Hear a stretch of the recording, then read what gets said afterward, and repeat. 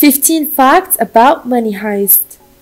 You sure heard of the trending Netflix series Money Heist that has been a huge success for the last years. From script changes to character secrets, here are 15 things you didn't know about Money Heist. Number 1. It is the most watched non-English series on Netflix. The first season of Money Heist was released on Netflix in December of 2017, and by the time the streaming giant released the second season in 2018, the show had become a massive hit.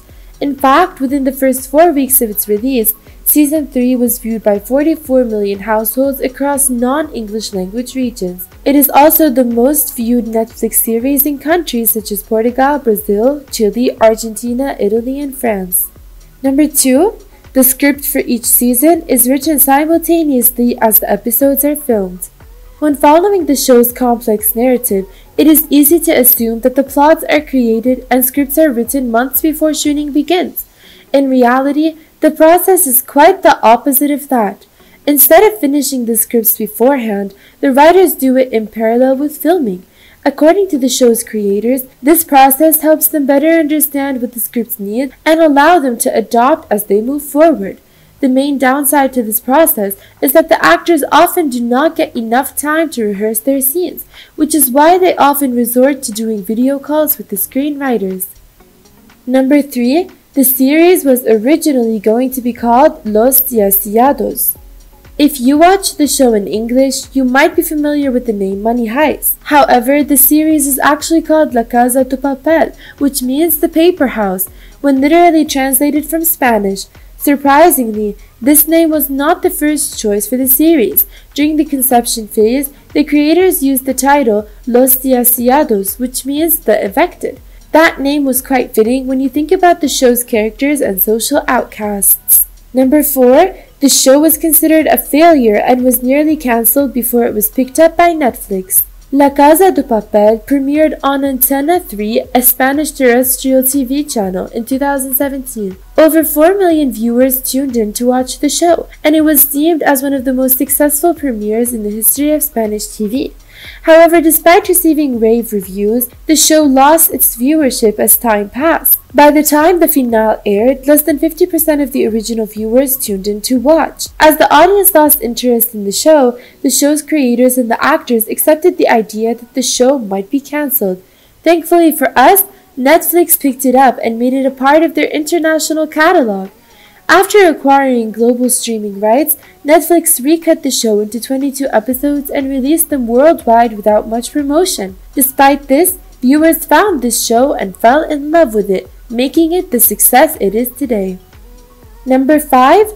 All the members of the gang were originally going to be terminally ill. According to sources, the writers had initially planned the fate of each gang member quite differently. They were all going to have some form of terminal illness, which was going to serve as the primary motivation behind their decision to go to the risky heist. However, in the end, the creators went against the plan and it was only Berlin who had a terminal illness. Number 6. The show was originally going to be narrated by the professor himself. Fans of the show love the professor, the incredibly smart, charismatic, yet shy mastermind behind the heists. Naturally, many people have wondered why he does not narrate the show, which centers around him and his plan. In truth, the professor was the first choice as the narrator for the show, but the creators thought that it would be too narcissistic for him to narrate his own plan. Ultimately, they chose Tokyo to be the narrator, as they wanted to have a woman's perspective in the predominantly masculine setting. Number 7. Denver's laugh was part of the script even before Jamie Lorente was chosen for the role.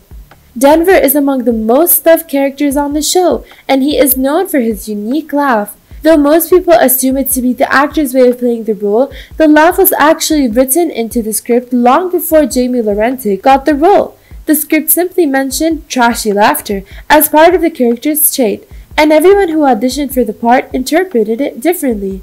Many people have likened Denver's laugh to that of Danny Zuko's in Grease. To that comparison, Lorente says that he did not intend to copy John Travolta, even though Grease was one of his favorite movies growing up.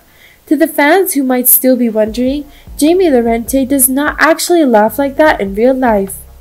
Number 8. Natalie Portman's Matilda from the movie Leon heavily inspired Tokyo's look.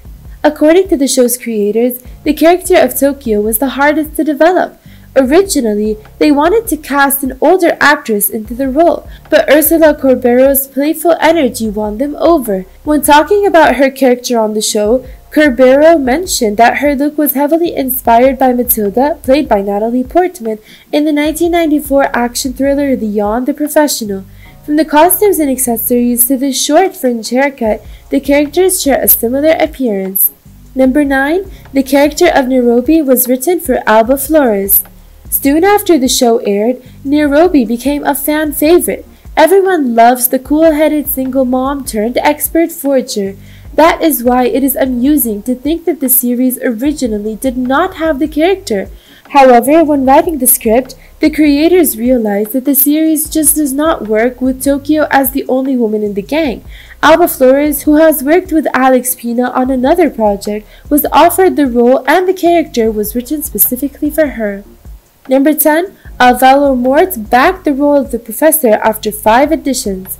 The professor, played by Alvaro Mort, is certainly the most enigmatic character of the series. We see him as the socially awkward genius who ends up caring deeply for the members of the gang. It's easy to admire and love the professor, and that is mainly because Alvaro Mort makes the fictional character come to life and feel real. However, the role did not come easily to him. In an interview, Mort said that he had to do 5 auditions over the course of 2 months before he was chosen for the part. Number 11. The building that was shown in Season 1 and Season 2 of the series is not actually the Royal Mint of Spain. In Part 1 and 2 of the series, we see the gang of misfits carry out their first heist at the Royal Mint of Spain. The realistic set design and the amount of detailing can convince anyone that they have shown the actual Royal Mint of Spain. However, shooting inside or outside the mint is strictly prohibited due to security reasons. That is why creators used the Spanish National Research Council building, the exterior of which bears a striking resemblance to that of the Royal Mint. The rest of the scenes were shot in a studio. Number 12. The gold vault that we get to see in Season 3 actually exists. In Part 3, we see the bandits take over the Bank of Spain and attempt to steal the gold that is kept inside a highly secured vault that gets flooded when there is a breach. So they had to scuba dive into the water-filled vault to fetch the gold. It is certainly one of the best scenes in the entire season, if not the series, and it is also very accurate. The Bank of Spain in Madrid has a gold vault that fills up with water to trap possible intruders and prevent the bullion from being stolen. However, it is one of the many security measures put in place to secure the vault. Number 13. The money shower scene in Season 3 was one of the hardest to shoot. In the very first episode of Part 3, we get to see the awesome money shower scene. It goes like this. On the day of the heist, the professor has a blimp fly directly above central Madrid. And then, when the gondola opens, money rains down on the unsuspecting crowd below. A total of 140 million euros was poured over the city that day. The scene is just as grand as it sounds, and filming it proved to be extremely difficult for the creators of the show. That is mainly because the weather turned out to be erratic. While some shots were sunny, others were gloomy. And at one point it rained and the street and fake money got drenched. The crew had to blow dry the street in order to make the scene work. Number 14. The show has multiple references to Quentin Tarantino and his 1992 film Reservoir Dogs. Money Heist takes inspiration from different movies related to robberies and heists. The Ocean series and Tarantino's film Reservoir Dogs are the most noteworthy. There are many similarities between Reservoir Dogs and Money Heist. For example, in both instances, a group of strangers that use code names unite to pull off a heist. In one scene, Nairobi even complains to Berlin and says something along the lines of shooting someone rather than cutting their ear off. Here, she is actually referring to the movie Reservoir Dogs, in which there is a scene where Michael Madsen's character cuts off a policeman's ear. In another scene, during an altercation with Berlin, Nairobi tells him to calm down as it is not a Tarantino film. Number 15. The iconic song Bella Ciao appears more times than we may have realized. Bella Ciao, an Italian folk song, was recently made famous after it was used many times throughout the show's 4 seasons. However, references to the song can be found more times than most of us may have noticed. For example, during the opening credits of Season 3, we can see the words Una mattina mi sono alzato written above a doorway. If you have listened to the song carefully, you will know that this is actually the opening line of Bella Ciao.